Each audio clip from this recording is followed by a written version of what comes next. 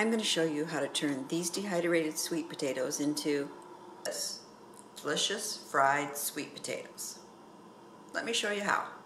If you already know how to dehydrate sweet potatoes, just skip ahead to the second half of this video to see how to make the fried sweet potatoes. Here is an overview on how to properly dehydrate sweet potato slices. Okay, this part is pretty easy. You just want to boil your sweet potatoes until tender, and it's going to depend on the size of your sweet potatoes, how long that takes, but you can put in a wooden skewer to test the doneness. Or you can wrap the sweet potatoes in foil and cook them for about an hour at 350 degrees. Be sure to thoroughly cook your sweet potatoes, otherwise they will turn black when dehydrated. However, don't cook them so much that they turn to mush. Okay, it's been about 40 minutes. As you can see, this goes all the way in, really nice. So it's done. Now I have to drain it. Drain well and then add cold water to stop the cooking process. Then you're going to want to drain it again. Now I'm just going to wrap them in foil and pop them in the refrigerator. That's it for today. I'll be back tomorrow to show you the second step. Your sweet potatoes have been in the refrigerator overnight. Now it's time to remove the peel.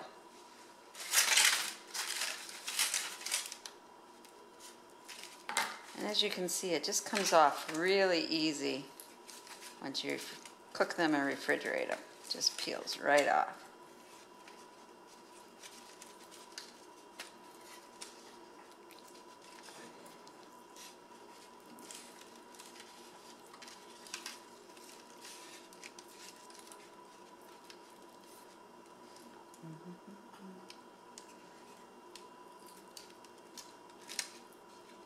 Slice your potato in about 1/4 inch slices.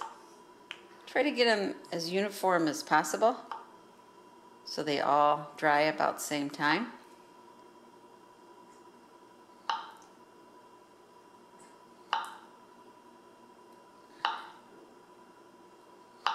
And I give them a generous 1/4 inch. And now you just want to put them on your tray, and you want to leave space in between so the air can circulate. And there goes one of my cats trying to help out.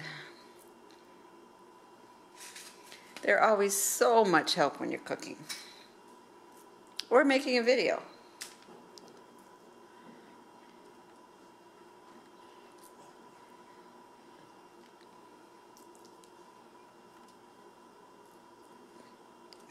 Just be careful when you put them on the tray because you don't want to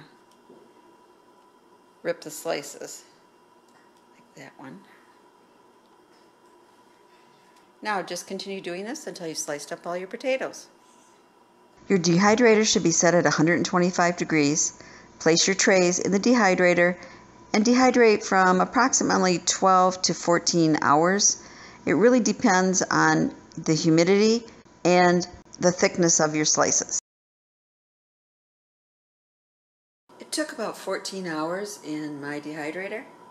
You want to make sure they're very dry. They're just a little flexible. When you're done dehydrating the sweet potato slices, place them in a vacuum bag or canning jar and vacuum seal for long-term storage. If you're new to dehydrating, the Ultimate Dehydrator Cookbook is an excellent resource. I'll leave a card for my review on this book. Here's how to make the fried sweet potatoes from your dehydrated slices. To rehydrate, just pour boiling water.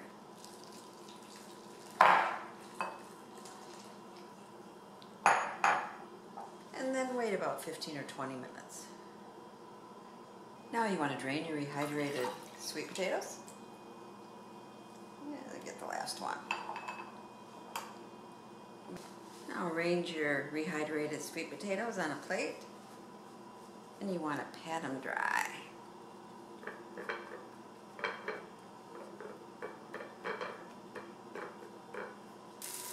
Now heat up a little butter in your frying pan and place your rehydrated sweet potato slices in the pan. Can you hear it sizzle? A couple minutes on one side should get them toasty, and then flip them over to get the other side browned. Now just dish them up, sprinkle with just a little pepper, a little salt, and I like to add a touch of cinnamon. Doesn't it look delicious? And it's made from rehydrated sweet potatoes. It really makes great fried sweet potatoes. And now the taste test. Moist, a little crispy on the outside. Delicious.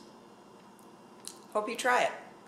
This is Prepper Potpourri asking you to please subscribe and share the knowledge. And thank you so much for watching. Thumbs up if you like the video.